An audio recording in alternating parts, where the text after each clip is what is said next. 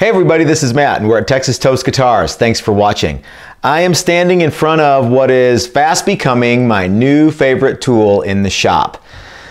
And let me give you the 30-second version of what it was and what it is. So this is a vintage Acme model belt sander, and it's from the 50s. It's so old that the standard belts are not quite standard. So in other words, the standard belt size for this is 4x80, and you got to get those custom made. Just to give you a heads up. So what we have done with this edge sander is fight with it for the last couple years.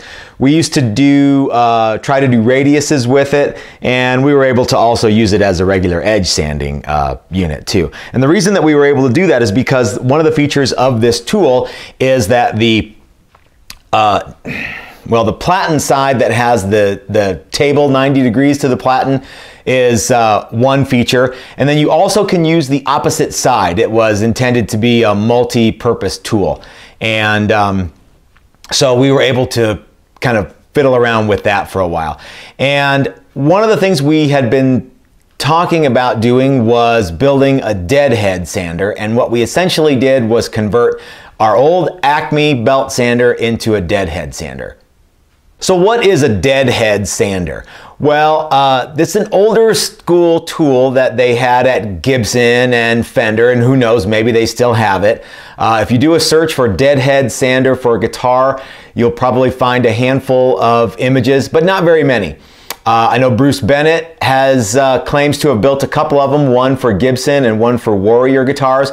But the fact of the matter is you couldn't just go out and buy them. You had to make them. And who the hell would use a deadhead sander anymore when everyone goes to CNC now? Okay, one other thing about the deadhead sander, they don't call it a deadhead sander because it likes to listen to that truckin' song.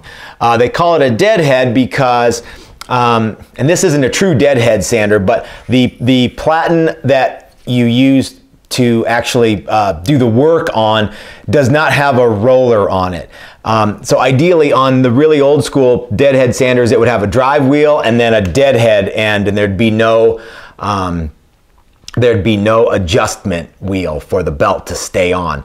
So what we were able to do is we were able to use the same drive wheel and the same adjustment wheel, but we were able to build a new platen here that works great for necks.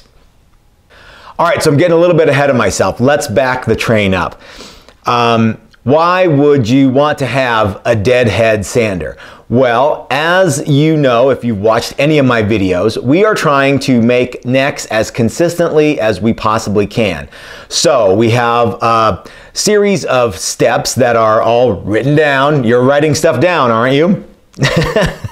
And what we do is we go from, you know, big blank of wood to something like this, and I'm jumping ahead several steps obviously, but the fretboard is radiused, and then we cut the neck out and we get it to rough size, which is about 920 thousandths at the nut and 950 thousandths around the 12 or 14th fret.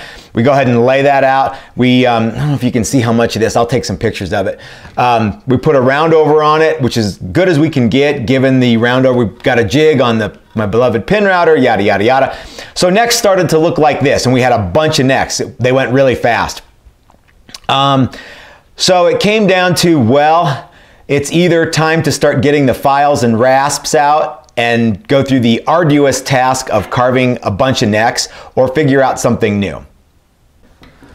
Now, before we go any further, I want to say that I actually do enjoy carving necks, especially on mahogany. And I've carved a lot of necks. But to keep things consistent and to keep things fast, we decided to give this guy a try. So let's talk about what we did. One of the really cool things about building this sander was we got to meet the people at A&H Abrasives. And let me just tell you a little bit about A&H Abrasives in a story that relates to this unit.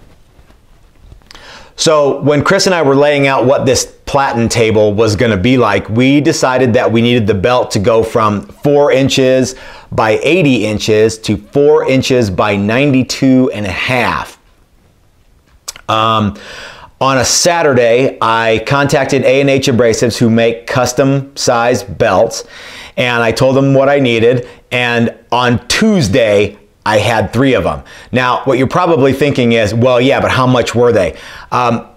Each belt was $11. So this was a no-brainer. Even if this machine didn't work, I wouldn't exactly be out a ton of money. So if you have an older tool that you're looking for, sandpaper for, A&H Abrasives, look them up on the web. They can always get you sorted out.